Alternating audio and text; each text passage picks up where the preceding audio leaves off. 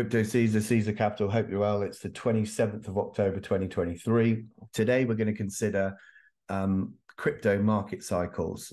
I've done more specific videos on the 4-year cycle, on Bitcoin dominance, on altcoins, etc.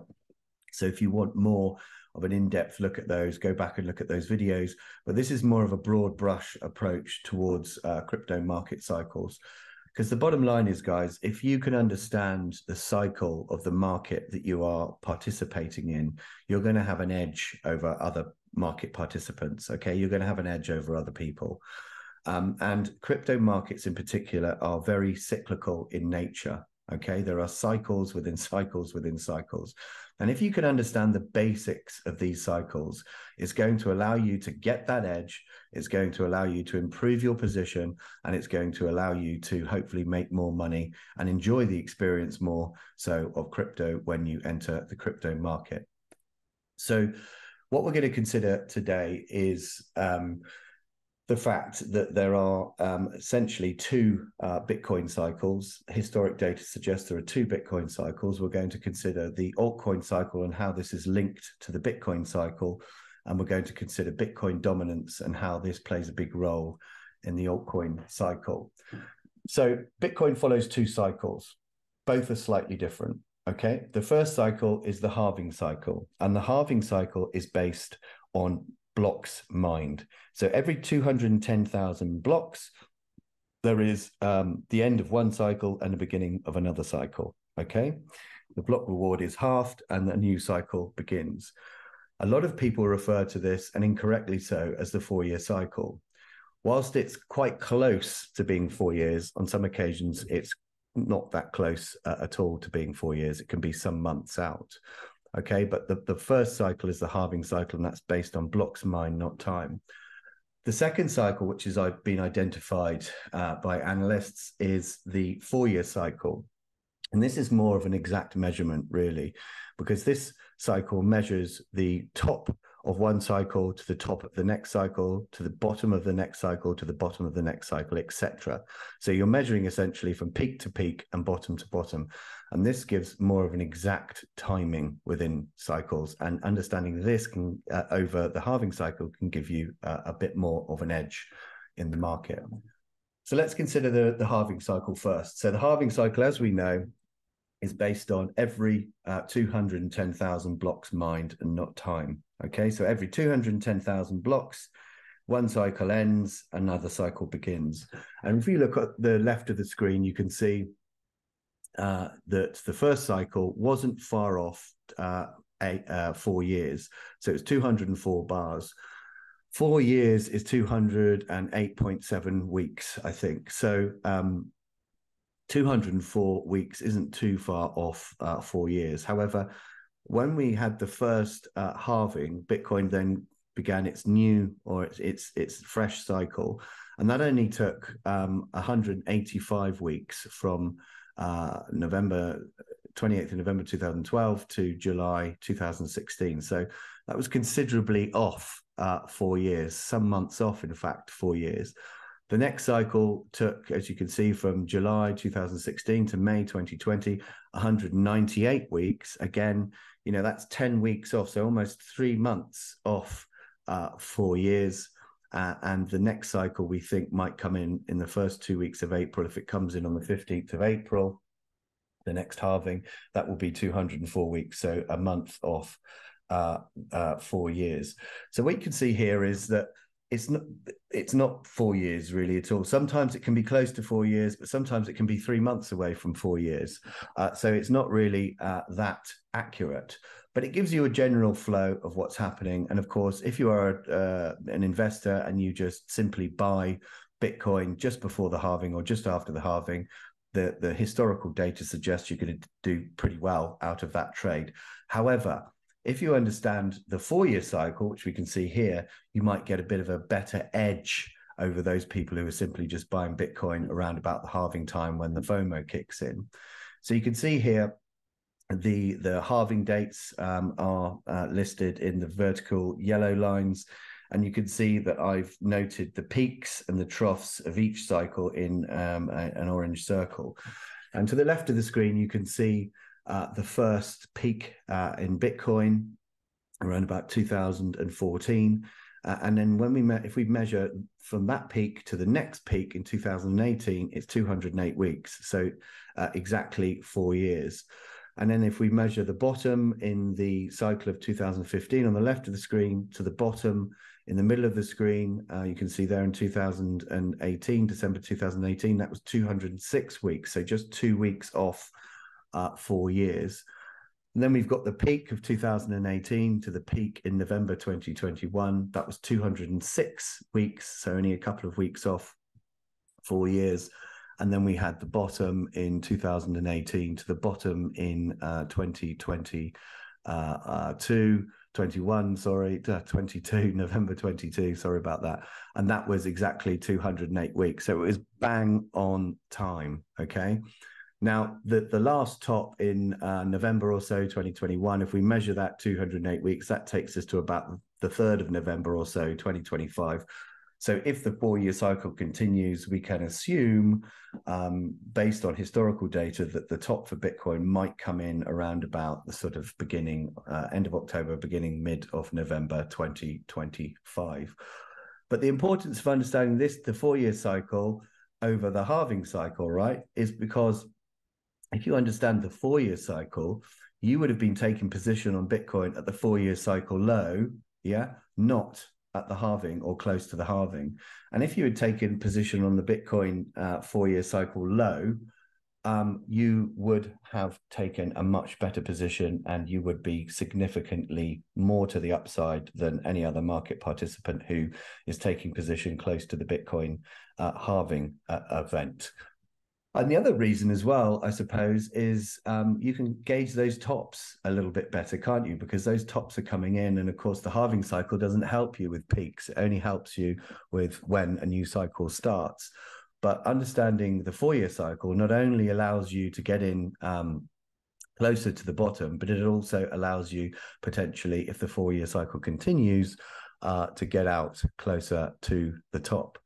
Now, I think my view is that the 4-year cycle continues. It's not broken yet. I think this cycle will follow the 4-year cycle. The only red flag for me would be if Bitcoin rallies in 2023 to and beyond an all-time high. I think that would be an indication that the 4-year cycle then is broken, because Bitcoin has never done that before. And therefore, that would be a red flag for me to potentially start taking profit on positions if we start breaching the all-time high in 2023. If we don't breach the all-time high in 2023 and we wait for the halving and we start moving to the upside in 2024 and breaking the all-time high, then for me, Bitcoin's still following this perfect 4-year cycle. So understanding the 4-year cycle to the halving cycle, you can see, gives you a real edge over other people. Okay, this is what I like to call the Bitcoin cycle rhythm. And if you look from the left to the right of the chart, you can see that there is a red box, a green box, a red box, a green box, etc. The red box indicates a 1-year bear market, and the green box indicates a 3-year bull market. And you can see the rhythm of Bitcoin is quite clear.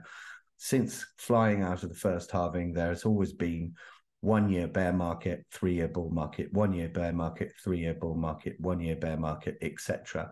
And that is why we are at Caesar Capital quite confident, based on this historical data, that we have seen the low in Bitcoin. There are no more lows to come beyond the low in 2022. And we are now in the first stages of a bull market. Okay, so let's look at altcoins in particular and how they might be affected by the Bitcoin cycle. And it's quite clear that, well, at least the past historical data suggests altcoins do follow the Bitcoin cycle, but they in fact follow the halving cycle rather than the 4-year cycle. And that's why it's important to understand this cycle within another cycle, right? And we can also consider why Bitcoin dominance has to be extremely high and has to start to decline before an altcoin rally begins, and how Bitcoin dominance plays a real key role, or an indicator or an indication of the beginning of an alt season. So this is the altcoin cycle. I like to use the chart called Others. Others is essentially the top 150 cryptocurrencies minus the top 10. The reason why I like to use others is because Total 2 and Total 3, which are the other charts which track the altcoin market, track the top 10 cryptocurrencies. So others essentially is the top 150 cryptos minus the top 10. And why that's important to me is because when you have the top 10 involved in the chart, it kind of starts to cloud things. But most importantly, within the top 10, you've got USDT stablecoin and you've got USDC stablecoin. They have a massive dominance over the market. They didn't have previously, and that's why you could use the Total 2 and Total 3 charts, but they do now. USDT has a market cap of around about I don't know, 85 billion or so, and USDC similarly large. So removing those from the market cap or the dominance kind of gives you a bit more of an indication and removes the cloud and removes the noise really, and allows you to see actually what's happening within the altcoin market without having to be clouded by stable coins, which are essentially stable, right? No point looking at those, not for the purposes of this chart anyway. So we can see here that there's a clear cycle with the altcoins going all the way back to March 2014. On the left of the screen, you can see that there is an area of accumulation. And then when the Bitcoin halving happens, again, noted in the yellow vertical lines here, there is a breakout. So we can see to the left of the screen, second halving. Prior to that, there was a long area of accumulation. As soon as the halving comes, the altcoin market breaks out and goes into a phase of discovery to the upside, comes back down, then into an area of accumulation. Then as soon as the third Bitcoin halving came in 2020, again, like clockwork, it broke out of that range.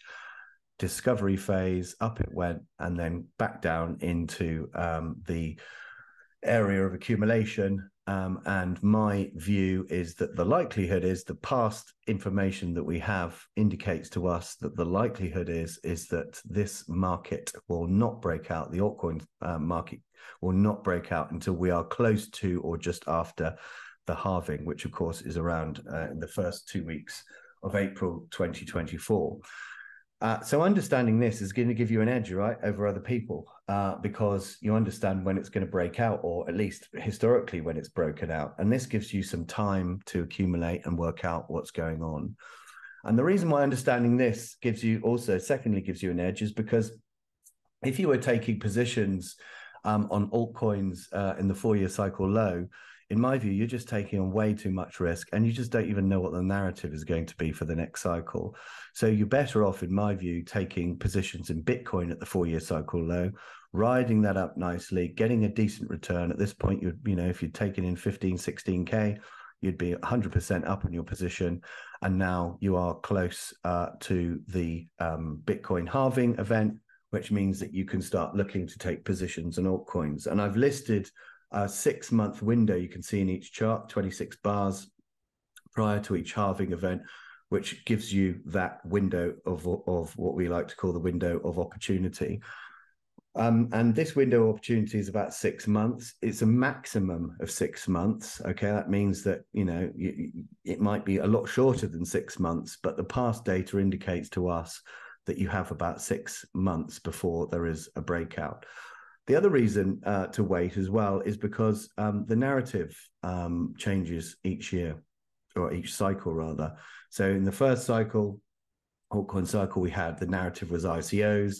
In the last cycle, it was NFTs and decentralized finance. And working out what the narrative might be, you need to be closer to the Bitcoin halving to kind of work out what the narrative is.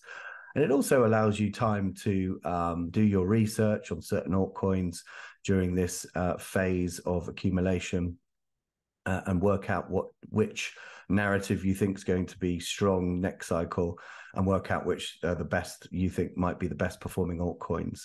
So, having taken position on Bitcoin in the 4-year cycle low, then you've got time to just do all your research on the altcoins. That's exactly what we've been doing at Caesar Capital. And that's why we've produced our 33-page document on the best 10 altcoins we see, or best performers of the next cycle. We spent our time doing our research and working out what was going to be interesting for the next cycle. And now it's the time for position taking in altcoins. And that's what we've been doing since the 28th of September, taking positions in these altcoins and just waiting for the Bitcoin halving. Okay, so this is Bitcoin dominance. Now, Bitcoin dominance plays a massive role in the altcoin cycle. Okay, it plays a huge role in the altcoin cycle. And you can see when looking right to the left of the screen, the top right there, after the second halving, around about late 2016, beginning of 2017, Bitcoin dominance was really, really, really high. In fact, it was about 93% at that point. But then it fell off a cliff, okay? And that was the beginning of the alt season. You can see to the left of the screen where Bitcoin dominance was around 93%, then suddenly, boom, it just dropped off a cliff and down it went. And that's when the altcoin started to rally. So Bitcoin dominance was really high. Then it suddenly started to drop and drop and drop, and the altcoins rallied and rallied and rallied. And then we had the euphoric top in 2018, January 2018, December 2017, where we had the top in the altcoin market. And Bitcoin dominance at that point was 32%, okay? Then everything decided to decline. There was a big sell-off. It went back into an accumulation phase, and Bitcoin dominance started to rally to the upside like it always does. Hence the reason why Bitcoin pairs will lose a lot of value at that point. But anyway, long story short, we then get to the third halving, and a few months after the third halving, we have the Bitcoin dominance at about 72%.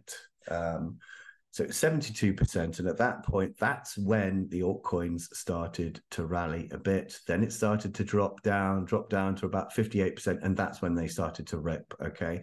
And it dropped off a cliff again, down to about 39% or so, and arguably in April, May, or well, I think it was about April 2021, that was arguably the top for most altcoins. Some altcoins continued to rally when Bitcoin reached its top of 69K later in the year. But arguably speaking, really, most of altcoins had just, they'd rallied out. They'd had their parabolic moment, and that was the end of that for them.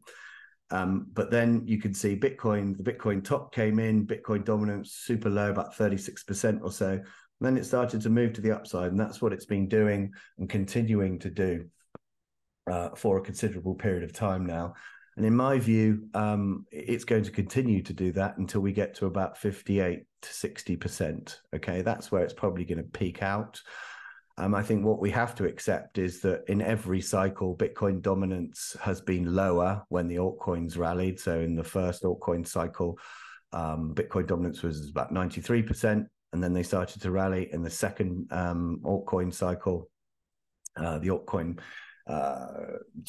dominance was about 72% before we start seeing movement in alts and then parabolic moves as it dropped down. So I think that it's not going to be as high as 72%, certainly not going to be high as 93%. I think about 58%, 60% is about right. And you can see on the screen here on the chart that there is a clear resistance area around about the 58% mark. So around about 58%, 60% as we approach the halving will be about right. And then once we hit that sort of 58, 60% mark, I think that will then be the signal probably, right, okay, now we're ready for an alt season to begin. And the alt season will begin slowly, but then it will start to rip. But I think really the big number or the big indicator for us is going to be about 60%. That's the point where you need to have your bags packed and you're ready for the rip to the upside. Okay, so the conclusion really is, and I hope that you understand now, I hope I haven't rambled too much, that historic data indicates that there are two Bitcoin cycles. There's the halving cycle and the 4-year cycle, and understanding these two cycles distinctly from one another will give you an edge over the market. And The second thing we can take from this video is the altcoin market cycle tends to follow the Bitcoin halving cycle, not the 4-year cycle. And finally, historic data suggests that we need to have a very high or a super high Bitcoin dominance before the beginning of any parabolic move for altcoins. So that's it, guys. I hope you enjoyed the video. I hope that that's given you some understanding and some edge, hopefully, over the market and give you a better experience within the market. If you want to join the group, then reach out to me on Twitter or send me an email through the link to the website in the description. We are running a group, as you all know, and if you want to join the group, that's no problem. Just send me an email. If you join the group, you will have instant access to our Caesars 10 altcoin picks, which is a 33-page, heavily researched document. And hopefully that will help you on your crypto journey.